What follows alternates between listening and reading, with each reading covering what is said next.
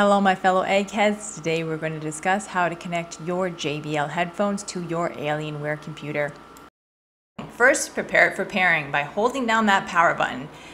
Your headset will turn on and then wait for it to blink blue like you see. Now it's ready to pair. Okay, so now that we're ready to pair, we are going to go to your Dell computer. From your desktop, you're going to navigate to that left-hand corner start button, and you're going to hit the settings wheel, which is just above the power wheel where it says settings, and we're going to go ahead and click on it.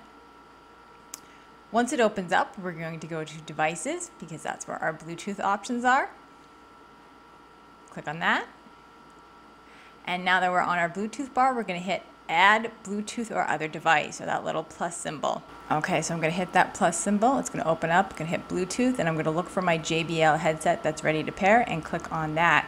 If you find something else is connected, you may have to hit it and click on it and disconnect it if you have any problems. But as you can see, only my JBL headset is connected.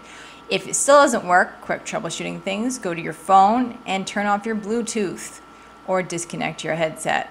Another thing, if it still won't work, navigate down to that little sound icon, click on it, expand the bar, and make sure your headphones are selected and not your computer audio. So if you find that it's connected but not playing, that could be a reason why. But anyway, that is how you connect your JBL headset to your Dell computer. Thank you for your continued support of our channel, both through subscribing and through Patreon. Also, a big shout out to our fellow eggheads who purchased merchandise from our store. Also, a shout out to our friends at Pinion Designs who crafted this merchandise for us with their talented designers. Not a paid endorsement, we're just really impressed with their work. But anyway, you can find their website in the description down below. But anyway, from one egghead to another egghead, this is Liz signing out.